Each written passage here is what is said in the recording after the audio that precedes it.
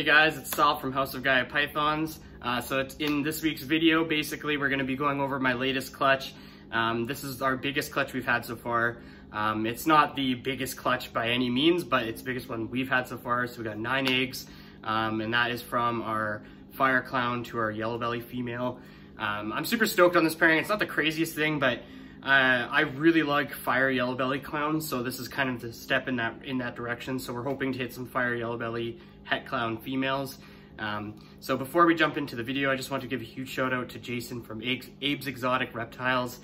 Thanks so much for the shirt and stickers, man. I really appreciate it. So if you guys aren't following Jason yet, make sure to go give him a follow on Instagram. He has some absolutely insane animals growing up, as well as some nice breeder animals that he's been putting to work this year. So he's gonna have some absolutely amazing stuff. If you're not following him already, I'll throw his Instagram on the bottom here, as well as all of his info will be in the description below.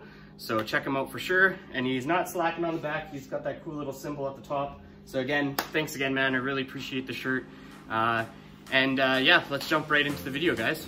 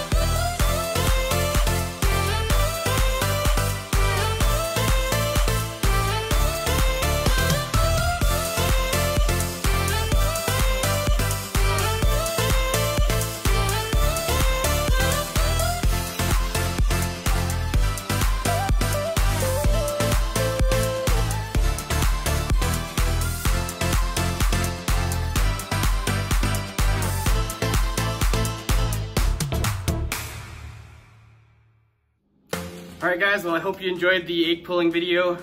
So we're getting super stoked on stuff here. As you can tell, like I was saying, that's our biggest clutch yet. Not by much, like our Het Clown girl gave us 8 eggs, so it's not really that crazy. I know I've seen clutches out there that are 14, even 16 eggs, so by no means is it massive, but to me it was cool just to see that many eggs, especially because I wasn't expecting this Yellowbelly girl to have that many. When I do ultrasounds near the end, I don't count how many eggs she's gonna have or follicles or anything like that. I'm simply just checking the size.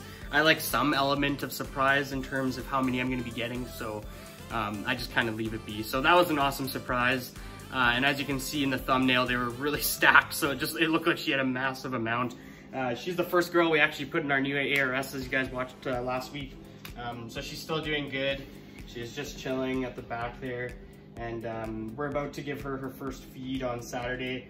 The day I fed last was the day she laid, so I was like, I'm not gonna feed her the day that she laid.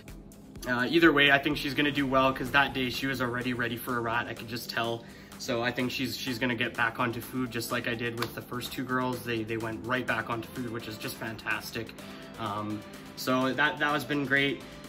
And just a little update on how we're doing for the season. So far we have 3 clutches in the incubator. You can go check out my past videos to see what's cooking. And then we have 3 gravid females right now, as well as 3 females who are probably in that 30+ millimeter range of follicle size. So I expect them to probably go as well. So at the moment we're looking like we're probably gonna have 9 clutches for this year.